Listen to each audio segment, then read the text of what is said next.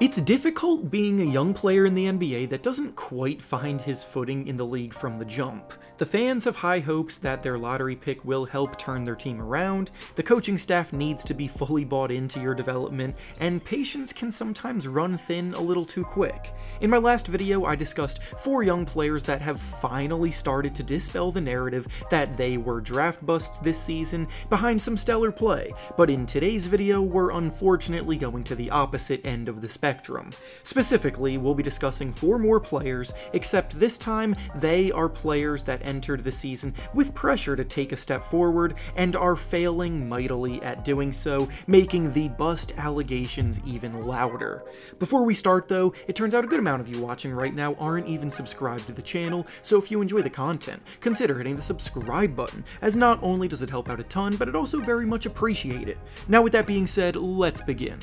The first player we'll be discussing that has been failing to beat the bust allegations this year is James Wiseman of the Detroit Pistons. Wiseman was notably the second selection in the 2020 NBA draft by the Golden State Warriors, 1 pick ahead of LaMelo Ball, and he's just never been able to prove himself worthy of such value. He entered the league as a prospect that dropped out of college at Memphis after playing just 3 games with them in order to prepare for the draft on his own terms, so the tape we had on him playing against legitimately competitive competition going into the draft was very minimal, thus making him a bit of a mystery. Obviously, he looked the part as a 7-footer with the ideal physical tools, length, strength, and athleticism to theoretically develop into an elite center in the league, but the thing about basketball is that you actually have to put those tools to work on the court and turn it into production to establish yourself as an impactful player. I don't necessarily think being drafted to a Warriors team still in the middle of contending for championships was the best landing spot for him to begin with,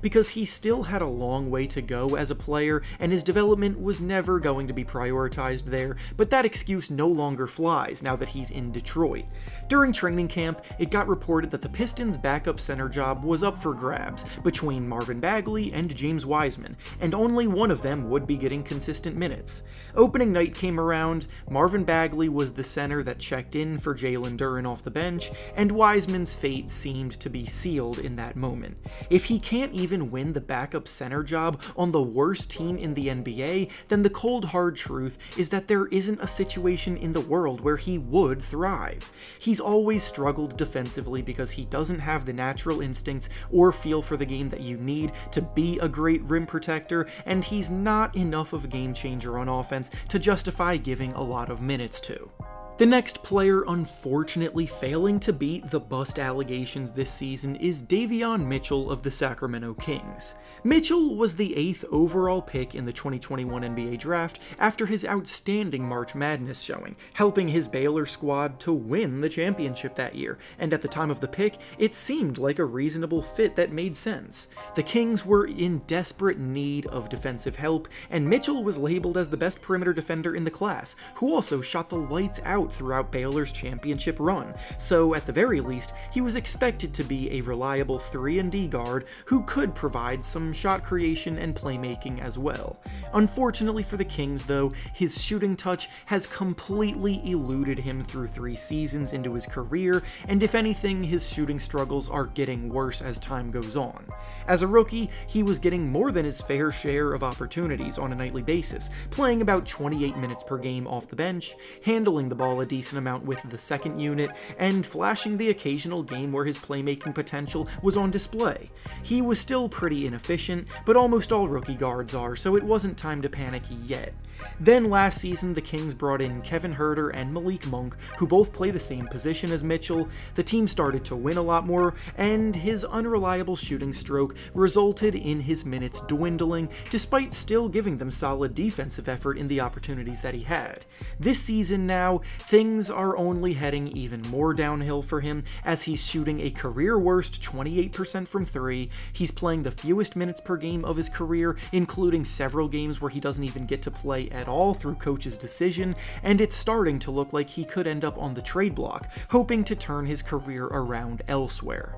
The next player failing to beat the bust allegations this season is Ziaire Williams of the Memphis Grizzlies. Williams was actually drafted one pick after Davion Mitchell back in 2021, and unfortunately, he's been experiencing a pretty similar fate as well. Williams was a highly touted high school recruit who played one season at Stanford in college and had pretty mixed results in his time there. He was still able to be selected in the top 10 of the draft almost purely because of his quote-unquote upside as a prospect, because nothing he had actually shown on a basketball court to that point warranted him being selected that early on. While sometimes you get the mega success stories of a raw prospect developing into something great like Kawhi Leonard and Giannis Antetokounmpo, you tend to get way more cases of guys that fall into the category who flame out and never reach that potential, and it's looking like Williams is quickly headed towards the latter. The appeal of Williams as a talent comes from his impressive athleticism, because he can really run the floor well and soar around the basket for high-flying finishes, but unfortunately he's just never been able to be an effective scorer in any capacity,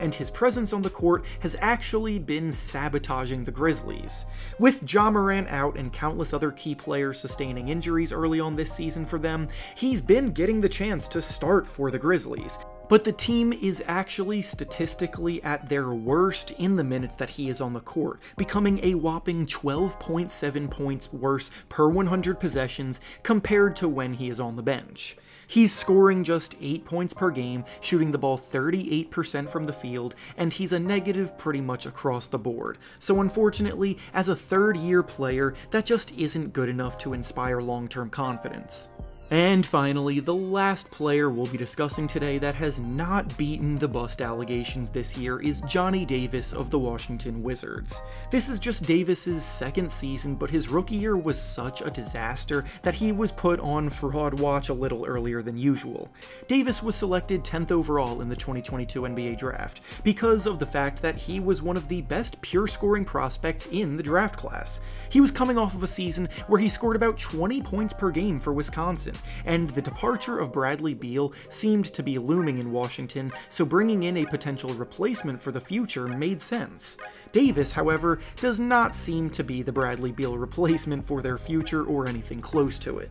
I don't know what happened between the end of his college career and the start of his NBA career, but his jump shot is now completely broken somehow. He's not anywhere close to being an effective scorer at this level, and he's not even able to break into the rotation of one of the worst teams in the NBA, which the Wizards absolutely are. What's even worse is that when he was playing in the G League last season, he wasn't even playing all that well down there either, so you can understand why he can't get minutes at the NBA level. He's the one getting the short end of the stick on a bad team motivated to play their young guys and give them run, so even though it's still very early, he's looking like a waste of a top 10 pick. And with that being said, that's all I have for you today. Make sure to like the video, subscribe to the channel, and comment down below what you think about these players that are failing to break out. Thanks for watching, and I'll see you all next time.